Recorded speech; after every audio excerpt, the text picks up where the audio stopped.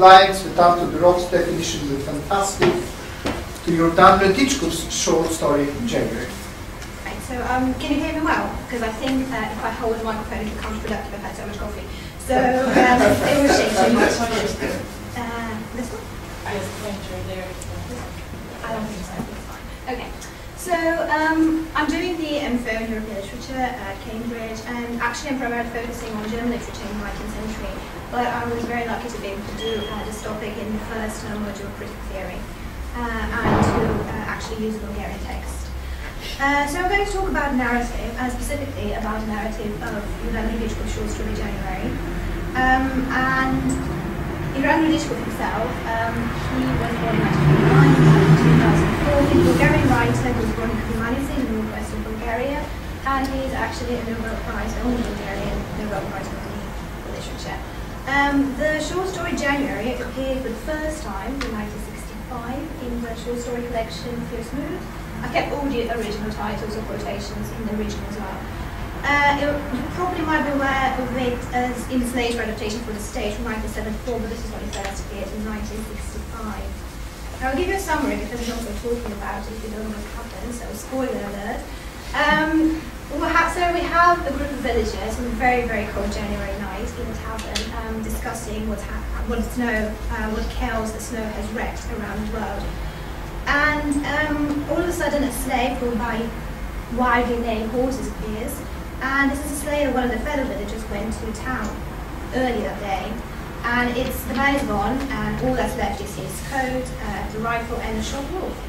And one man goes to investigate about what's happened, and the exact same thing happens to him. He comes back, he doesn't come back, and only a dead wolf, his coat, and his rifle come back. And that happens a few times, and then all of a sudden they decide that a group is going to go. And until that point, we see absolutely nothing of what happens with the villagers that go and investigate. And then the narrator takes us with that group, and we discover, and this is a big spoiler now, that what happens is in the field, the wolves surround the sleigh.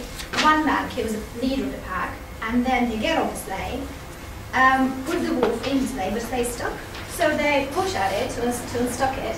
And the horses are so maddened by the smell of the dead wolf, that once it's unstuck, they bolt and leave them there. And again, the narrator leaves them there, so we again have absolutely no idea what's going on.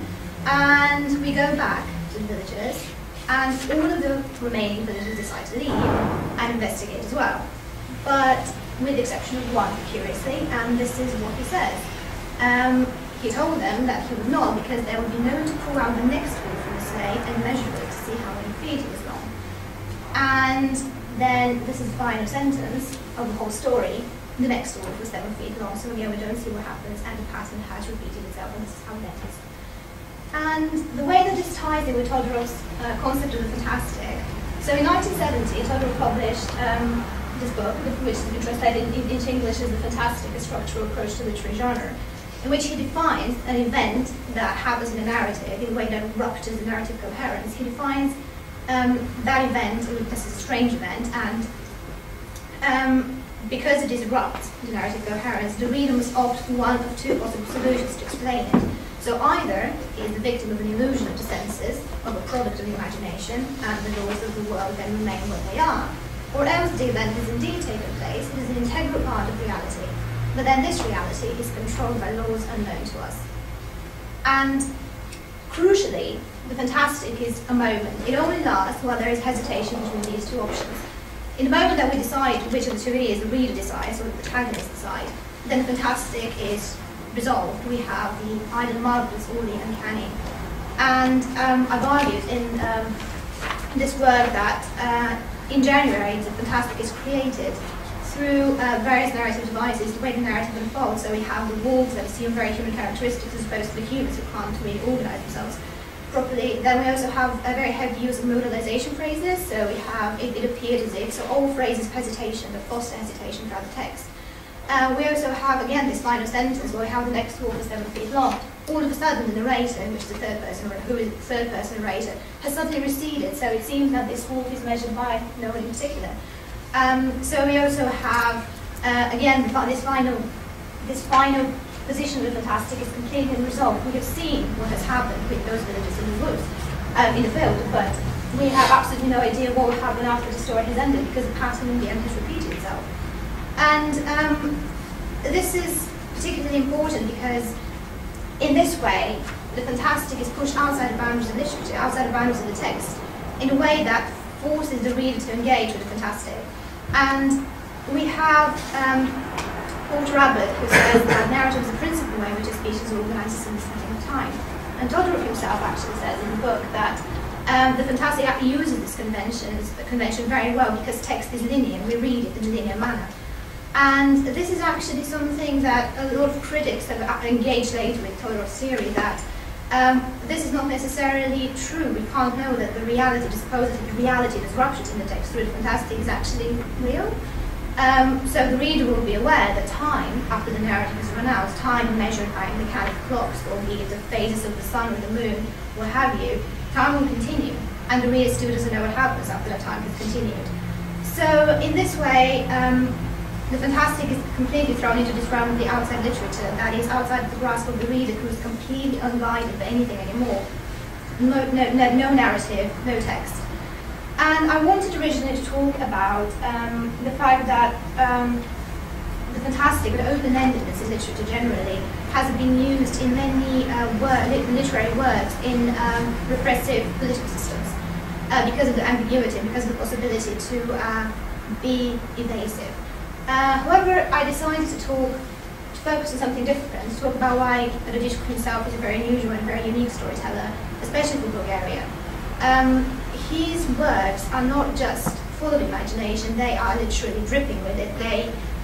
The imagination completely transcends the narrative bounds, and it forces you as a reader it challenges you to engage with it, and through this contagious power of creativity and imagination. And we have, this is a quote from Marina Warner's latest book, Once Upon a Time, A Short History of Fairy Tale. And she says that every listener is potentially a new storyteller, and it's about the oral transmission of fairy tales. And the fairy tales and the fantastic actually have a very different relationship than this academic study. But I want to draw a parallel here between this contagious power of stories and this possibility of a narrative to engage the reader in such a way that they communicate with the world that surrounds them and see, not just discover, not just the beauty of the world as it is, but also seek a way to implement change. And I will leave you to creatively interpret for yourself what I mean by change. Right, thank you very much.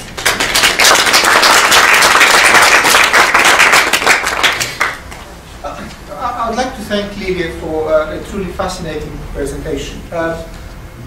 Any questions? So, what's your take on the ending? On the ending? My take? Well, I don't have a solution because I like ambiguity. And I think that's, for me personally, those are the best kind of narratives, the ones you can't make up your mind for, and they can change from one year to the next. So, at the moment, I'm deciding maybe next year will be different, and in 10 years it will be completely different. So, I don't know.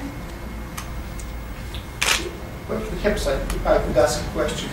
One of the things I've always wondered about Radichkov is to what extent was his creativity theoretically informed, or to what extent was it simply, if you like, a natural, spontaneous product of his wild imagination?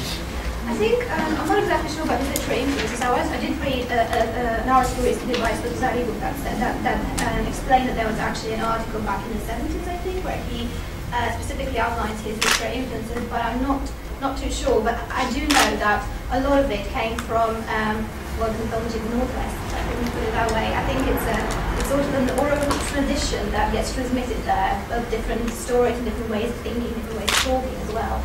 And he managed to use that. We think about the short story collection, but that I think that's completely uninfluenced by anyone else, really. And I think it's on par with the works of magical realists. It's that good.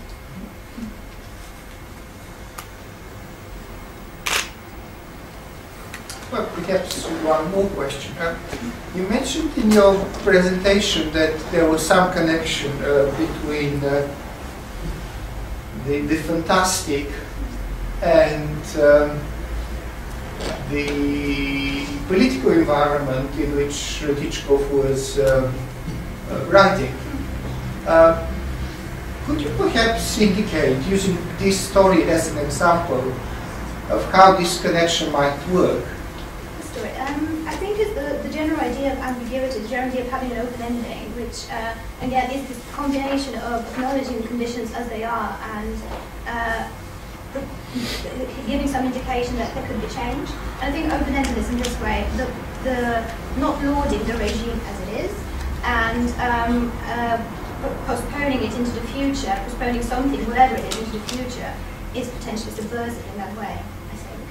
Because socialist realism was a particularly influential strand of the time, and he, by not writing directly in socialist realism, then he was in a way challenging and subverting. So, okay, I wanted to ask something in those lines, actually, if you reminded me. Do you think that his works were a bit different because he lived in the time of the communism, and they would have been like different if he wasn't in Bulgaria, for example? That's really hard. It's a really good question, but it's really hard to answer because that means we have to subtract some from history and then put them into like this vacuum of place that's not historical. But I think that potentially maybe he would have evolved even better because. But that's really hard to answer because if you think about Marcus, for instance, then he wouldn't be the same person if he was writing a different time. But that's also very reductive because I'd say that because they were living in a suppressive environment that made them good writers. So it's hard to strike the balance between those two questions. So I think that's the general topic of ambiguity now. Any final questions? Okay, if not, let me thank Liliya for her very open and